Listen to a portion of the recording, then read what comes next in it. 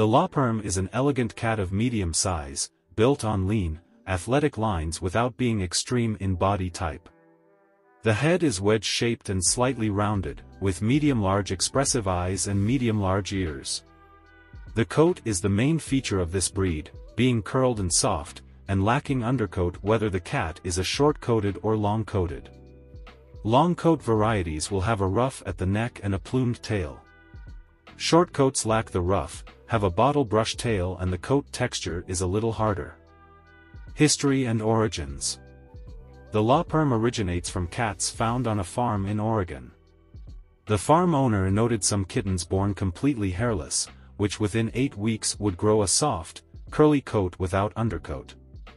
Several generations of these cats were produced before the owner realized there was anything special about them. At that point she began selectively breeding and eventually took some to a cat show, giving them the name Laperm, which means wavy or rippled. The breed generated much excitement and other breeders got involved. The Laperm Society of America was formed in 1997 and helped in gaining recognition for the breed from the CFA. The Laperm's curly coat is considered a Rex-type coat, however it is a completely different gene to those involved any of the other Rex-type cats. Personality. Affectionate, outgoing and athletic, the Laperm is both elegant and friendly. Unlike many of the more lean, athletic types, the Laperm will be content to sit on laps and be fussed, and this makes them a very easy to live with cat.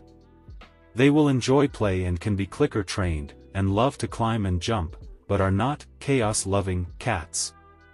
Enrichment and specific needs. Provide cat trees and gyms, food dispensing toys that recreate hunting opportunities and the tried and tested things on strings, and the Laperm will delight and play until they are satisfied, and then curl up on your lap for a snooze. Outdoors or indoors. The Laperm want space to run and play, but their coat is not particularly suited to cold, wet or windy weather, so consider a secure and well-sheltered cat run with lots of ledges, shelves, branches and ramps.